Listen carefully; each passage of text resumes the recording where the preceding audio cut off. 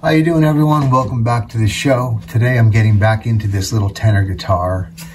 It's a ukulele size, scale fingerboard, and it's got some crack repairs that need to be done. When I come back, I'm going to tell you what my plan is for what to do about this fingerboard. Okay, I'll let you know what I decided in 2 seconds. To tell you what I decided, I'm getting rid of this fingerboard. It's got a crazy radius on it. I went through all my radius gauges, and the tightest one I have is a 9.5 radius, and it's swimming on there. So this is, I don't know, it's probably got like a 5-inch radius or something on it, maybe 4 or 5-inch radius, which is not, you know, I mean, it might even actually be difficult to play like that.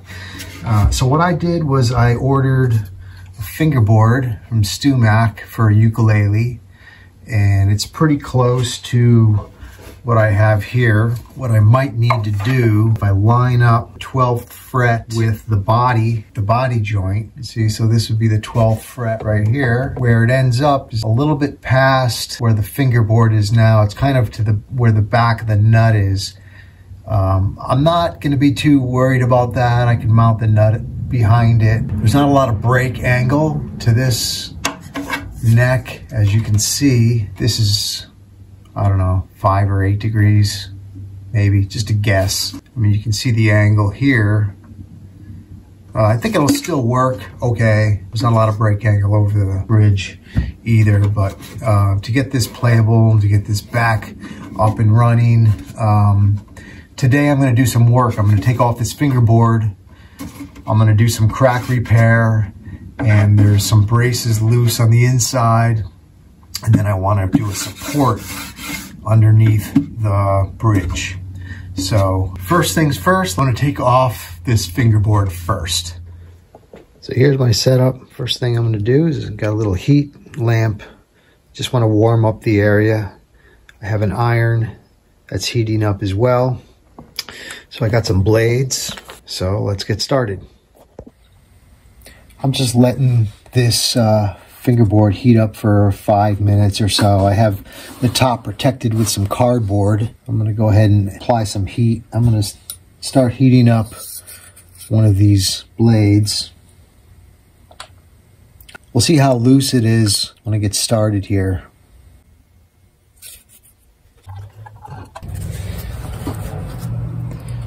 There's a corner over here that seemed like a good starting point. Just so I don't do any more damage to this top, I'll just try and protect it a little bit.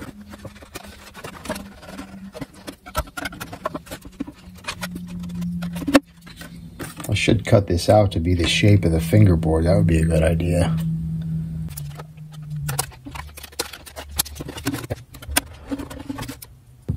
Let me get some direct heat from the iron on here. Take the plastic off. Switch it out for the cardboard.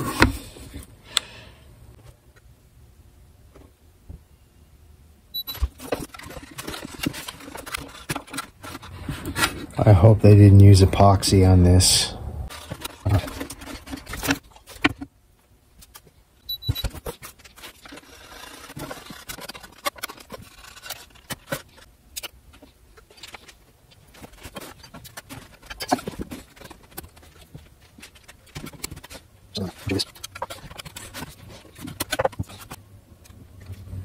Other thing I'm going to try doing is try using a little water.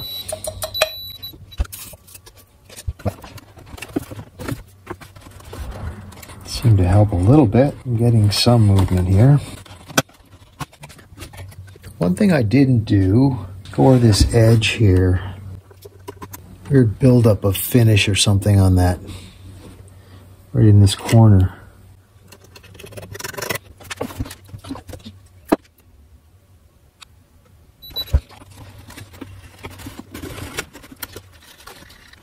Man, is that tight. I hope it doesn't fight me the whole way down this fingerboard like this. I figured this thing is 90 years old, and the glue, probably a hide glue or something, very brittle. Yeah, I thought it would just pop right off. A little bit of heat, some persuasion, off she comes. But this one is fighting me. It's hitting something right here. It's there. I don't know if it's just the binding here or what, but it won't let me go past that.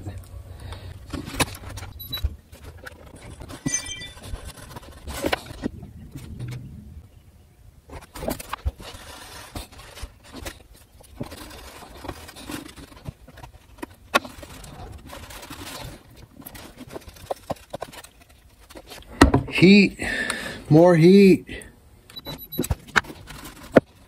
I can see this top has definitely got a seam crack here.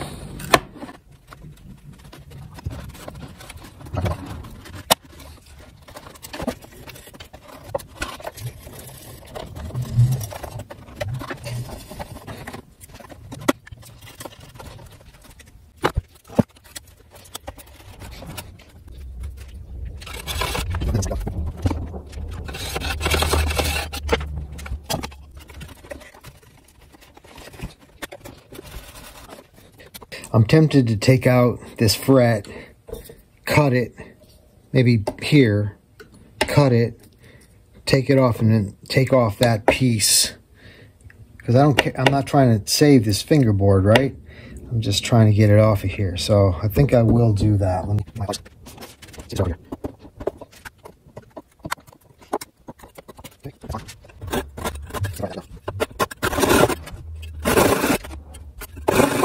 Still want to cut into the neck if I can avoid it.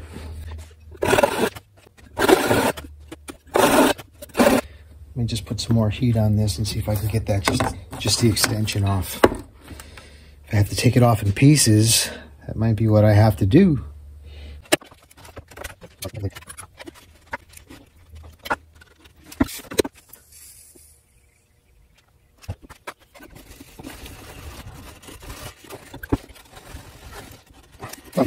It looks like I'm making progress. It's still tight as a mofo, though.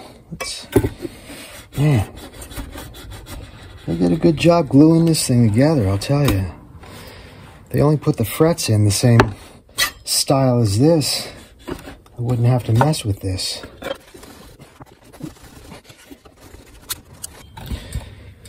Oh, one more time with the heat. One more. Give it one more shot here.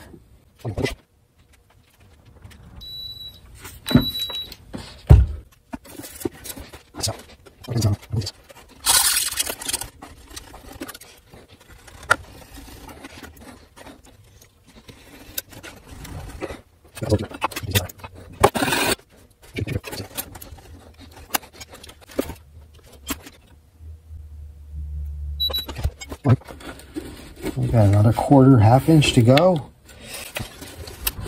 Oh, saw something move there. This is popping up. That's a good sign.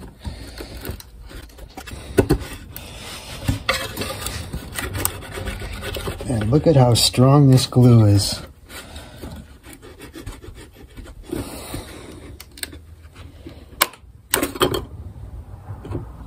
Took a nice big piece off the top. It's all right here. But look at that glue. Well, it does have a dovetail. I see that. Well, okay. Now I just got to continue.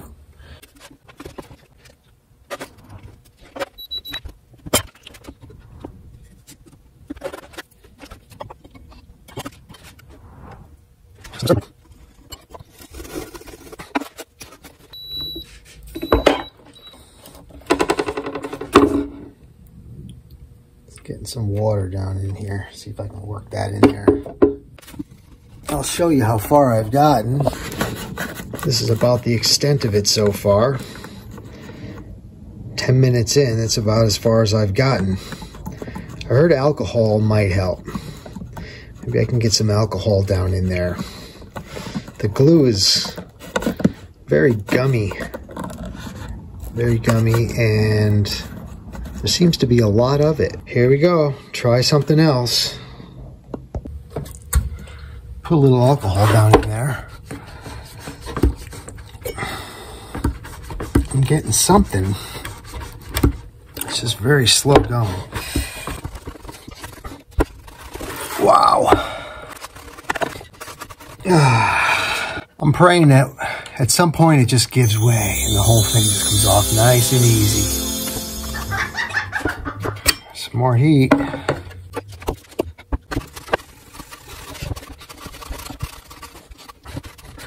This is about the toughest one I've encountered so far. I knew this day would come. Let's see how far I am. I'm right about there. I went about almost 2 frets. Ugh.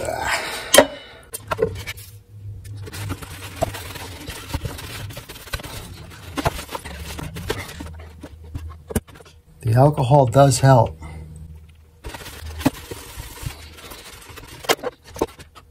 By the way, look at this fingerboard extension here. I don't know if you can see how much actually got stuck. If it was hide glue, it definitely would have let go by now. Tight bond or something like that. The heat, alcohol, barely wants to lift. Man. It's very slow. Luckily, this is a short scale fingerboard. Why did I want to take this fingerboard off again? What was my great idea? Oh, that's right. The frets were a little crooked. It looked like somebody played it for 100 years. They were happy. Oh my God. Seems like I am making progress.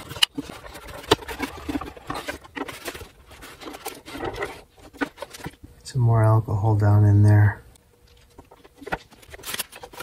Look, it's taking some of the finish off. Right there.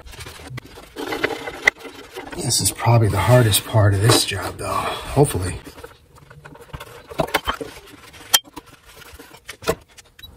Switching back, that's hot.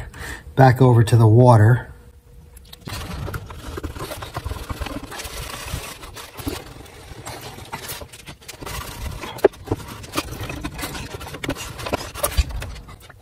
The water helps too, it really does. Just waiting for that big aha moment here.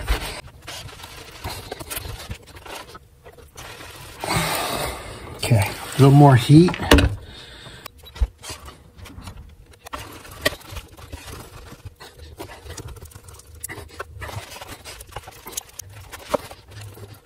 Oh my God, I'm almost there. I bet whoever put this fingerboard on is laughing right now saying, I can't believe you're even trying to take that fingerboard off.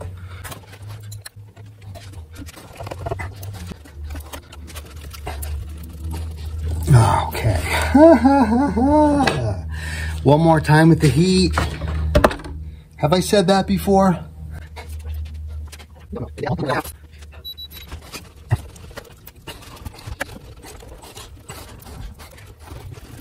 So close. It's gonna fight every quarter of an inch. Look at that. Look at how close I am. The whole thing is lifted all the way to the end, and it's still holding on for dear life. I want to be careful because this does, they put a overlay on the finger, or on the headstock. So it's got a thin veneer right up to the fingerboard. So I got to be careful right at the end. You know, they probably use the same glue for that, so I'm not going to do much damage to it. If you made it this far in the video, you better be subscribing, because I'm working it. I'm working.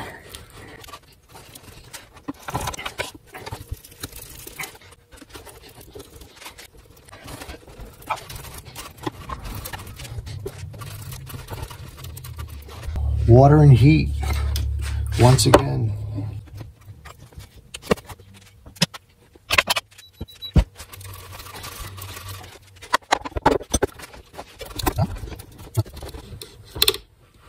Oh my God. I just heard a wonderful sound.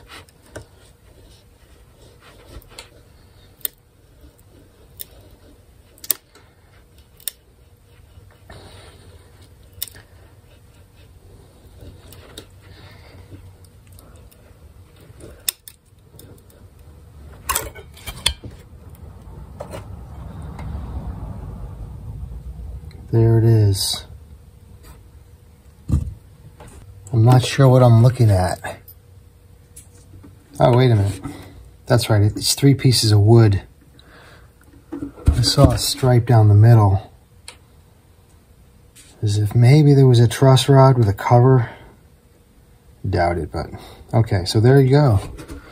Finally. Take a look at all this nonsense. First off, look at how thick that glue is. How did you even get that much glue between 2 pieces of wood without getting squeeze out? I mean, it's thick. Look at how thick that glue is. Crazy. Okay. Let me try and work on cleaning all this crap up. And that fingerboard, I've had it with you.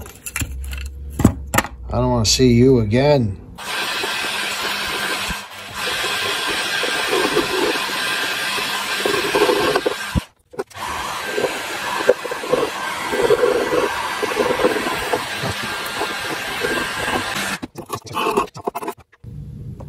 Okay, let's have a look inside this guitar. I've got a mirror sitting there. Through the top you can see all the cracking.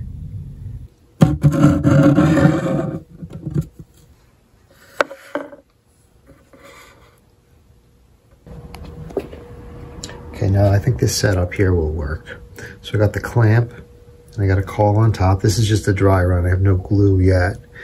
And down inside here, what I did was I put a little block to support the clamp because it's so heavy it just wants to pull down, and so this keeps it up where it needs to be. And I have a caul on the inside that's on the brace. So let me work some glue down into that crack, and then I'll put it in this clamping situation here, and that crack will be stable. Let it dry, and then I'll get to this one here.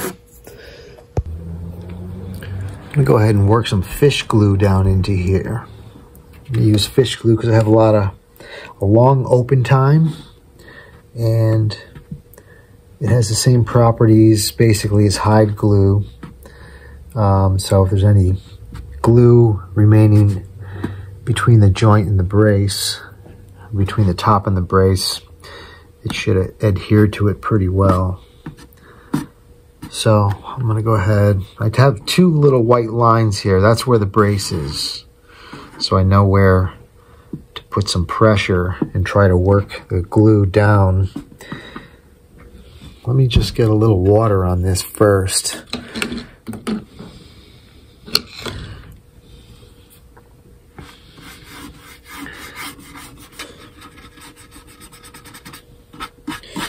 It also will expand the wood slightly, maybe close up that joint a little bit, because it is kind of wide.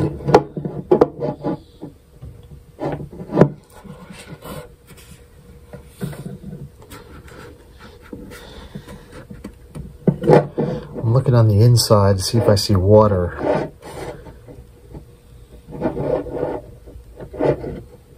And I do, so that's good. So let me get some glue down in there.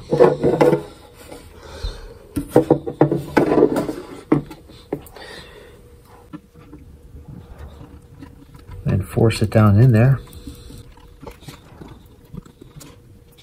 Again, I'm looking at the inside to see if I see any glue coming through. I do see it right at the brace. Let me get a little more right on the brace. Try and work as much, focus it right down in that area.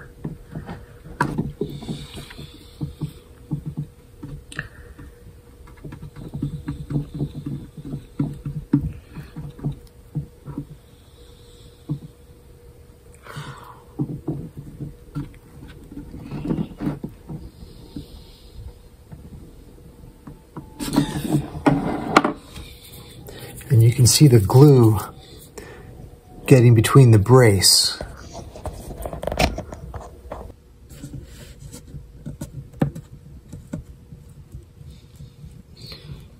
Just going to try to work it.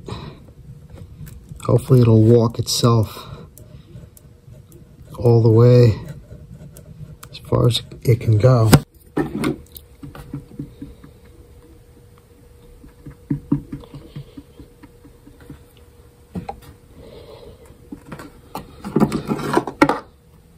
Can also try tipping it. Tip it forward, tip it backwards. Squeeze a little more right in there. Try and inject it in there.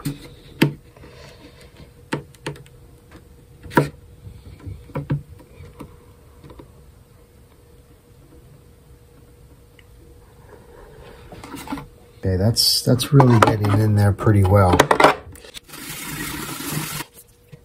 You can really see that glue squeezing out through the whole crack. That's good. It's all good.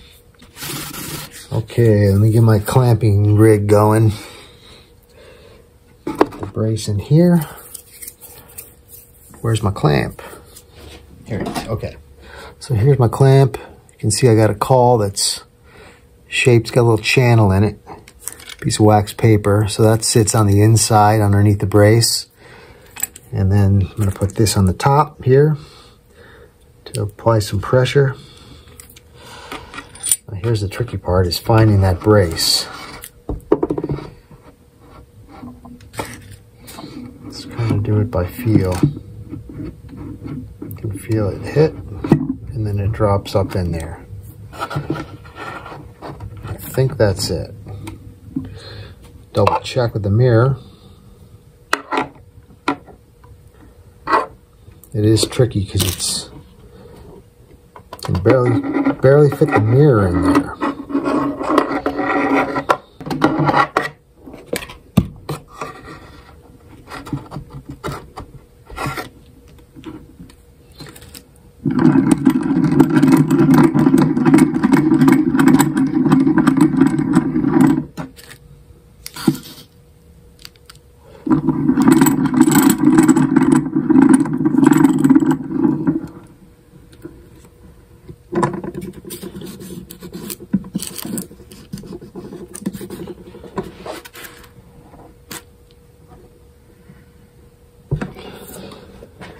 Double check.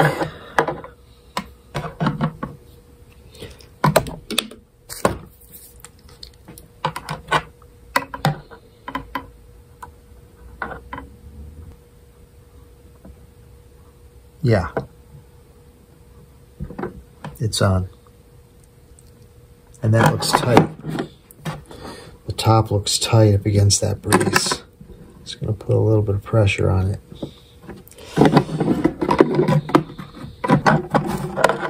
Can it be any tighter? Okay. So I'll let this dry, and then I'll come back and I'll work on this one.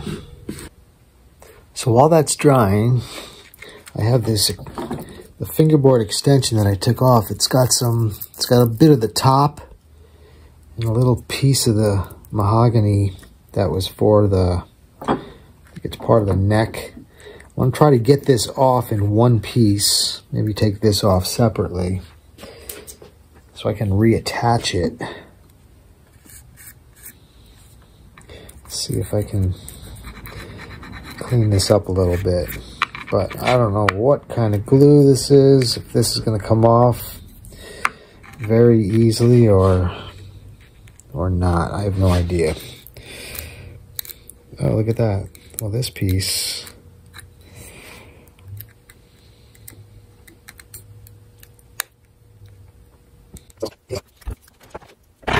Well, that's most of it. So this goes on top of the guitar.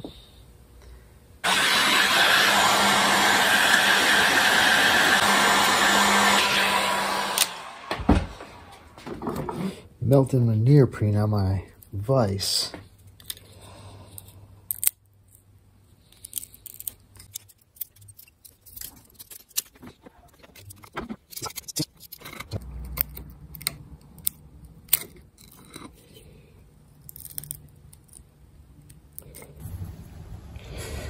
Okay, here's the piece.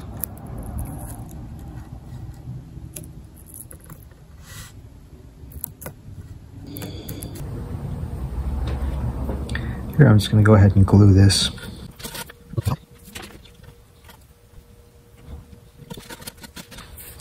I don't need a lot of pressure here. So I'm just going to put one clamp. Just going to go from the back of the guitar right under this heel block.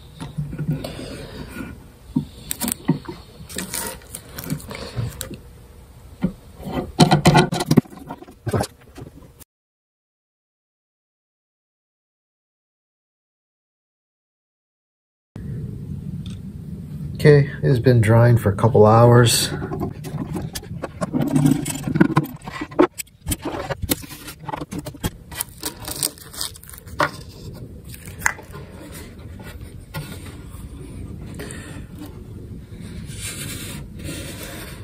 This crack here looks pretty good.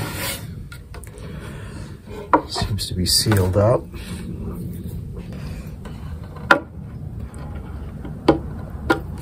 It's nice and flat, you can't feel anything. And then this is all filled in as well. Okay, let me go ahead and work on this crack here. This one's not going to take a whole lot. Just get some glue in there, clamp it. And then I do want to get some cleats on both of these cracks. And I think there's a crack here. Okay, I'm going to just work some glue down into this joint now. Again, let me get some water started.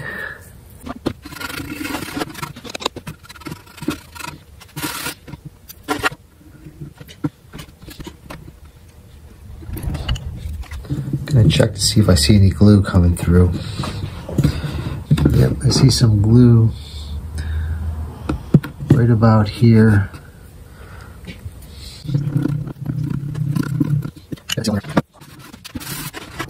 Now what I'm gonna do, I have this caul that I'm gonna tape up inside. And the underside of this.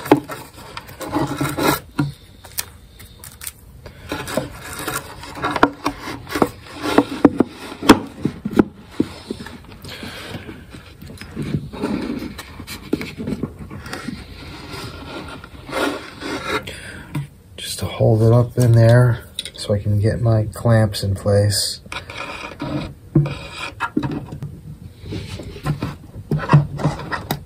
Yeah, Jesus. And I have one for the top.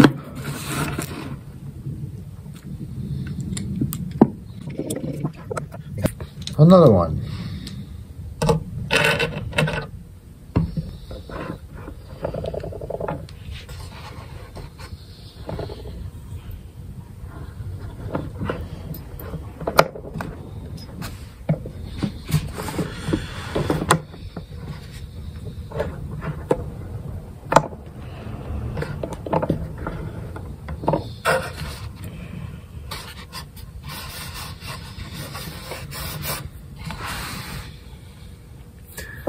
Okay, and then this one here.